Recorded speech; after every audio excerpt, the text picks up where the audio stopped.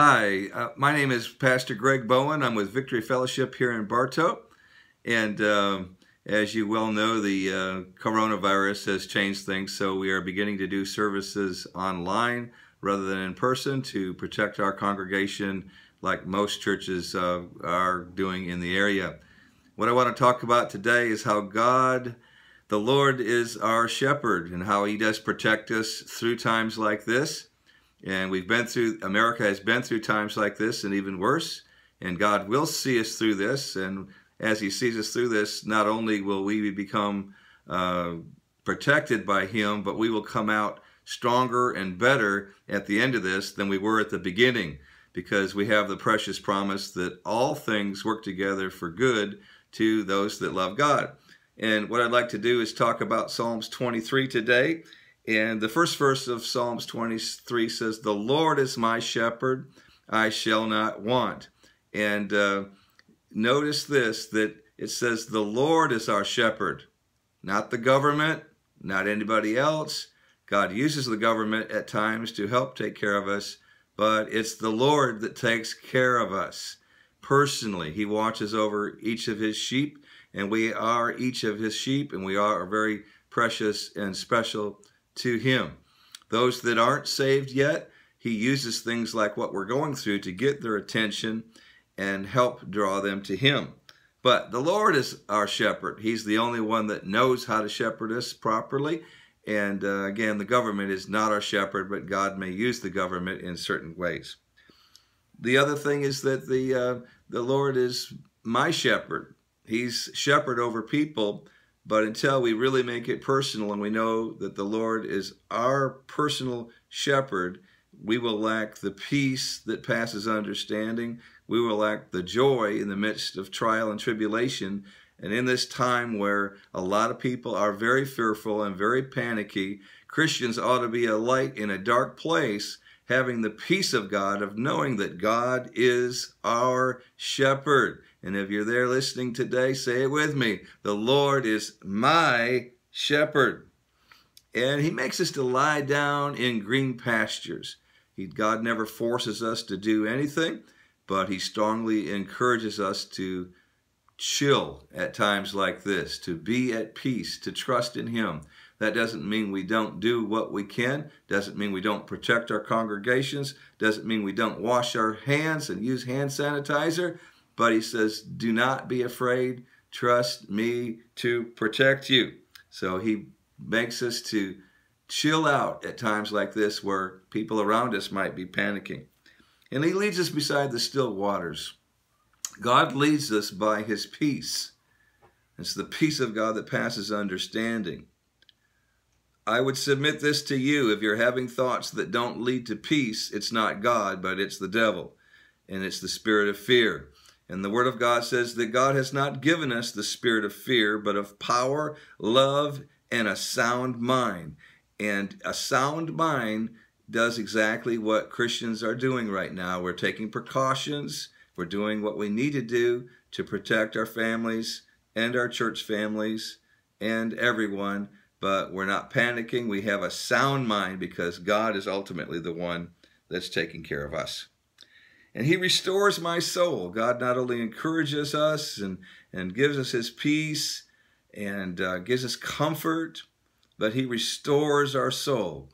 At times like this, we're all going to go through a certain amount of stress. That's only normal. If you're having a little bit of stress right now, it's because you're human. If you go to the Walmart and you see the shelves are empty of many items, it's normal to experience some stress. But remember, Walmart is not your shepherd. Walgreens isn't even your shepherd. Pastor Wendy's sitting right here with me. Walgreens is not our shepherd. Walmart's not. And only God is our shepherd. He uses Walgreens. He uses Walmart. But God, if He had to, He could create food supernaturally in front of us. So God will provide for His people. Remember the children of Israel when they went through the wilderness. What did God do? He supernaturally provided food. So it comes down to it. God can and will do that for His people. And He leads us in paths of righteousness for His name's sake. If you're led by righteousness, Well, first of all, the Bible says if we acknowledge him in all our ways, he will direct our paths. And the paths of righteousness lead us in the way where his provision is.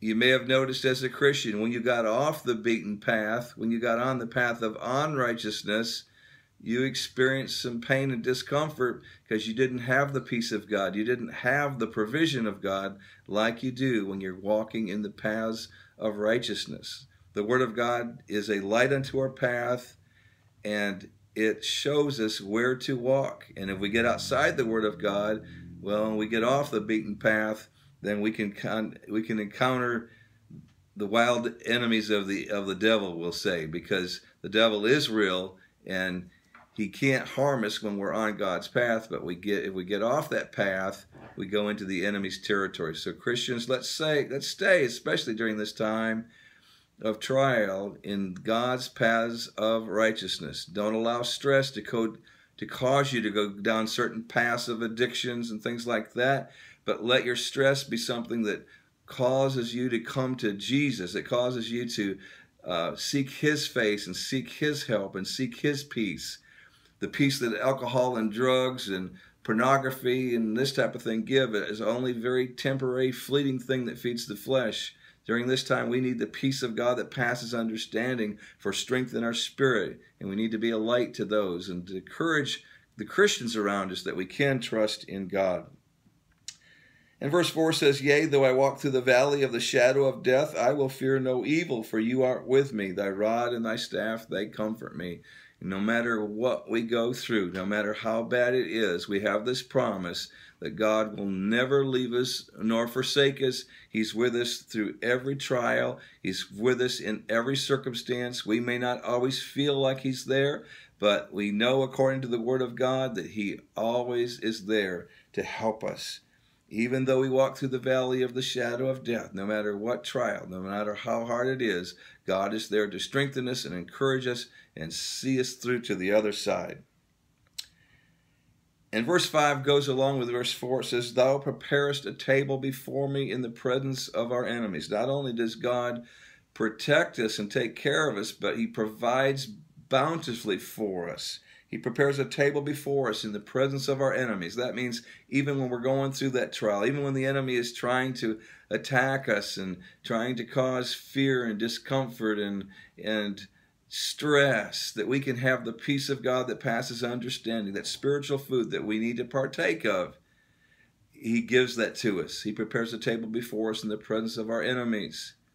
Now, Christians, I caution you, if you don't sit down at the table, you won't have the peace of God. You won't have the joy. If God prepares the table, he's done his job, but we have to sit down at the table. And how do we do that? We do it through prayer and reading his word and praying together with your own devotions, praying together with your wife and with your family, and praying when you can with your church family as well. So he prepares the table, but we've got to take time to sit down and eat of that spiritual food that he's given us. And saints, whatever we go through, remember this, in light of eternity, it's only temporary. We're hoping and praying, of course, that this situation with the virus will only last a few months. Even if it doesn't, God's with us. But for a few months is what most people are expecting this to be. There will come an end to this. This will pass. So that brings me to the last verse that says, "Surely goodness and mercy will follow me all the days of my life, and I will dwell in the house of the Lord forever." We are going to live eternally with the Lord. We're going to look back on all this that we're going through as a very fleeting moment in time. And God is going to be with us throughout all eternity. And comfort one another with these words, that when he comes back, the dead in Christ shall rise first, and those of us which remain will be caught up in the air, in the clouds, and so shall we ever be with the Lord. So be encouraged, be strengthened, and know that God is with you, that God is going to help you day by day in the trial that you're in right now. God bless you from Victory Fellowship, and remember, we are the little church with a big heart. We're doing great big things for God, and every time you touch a soul, it's a great big thing for God.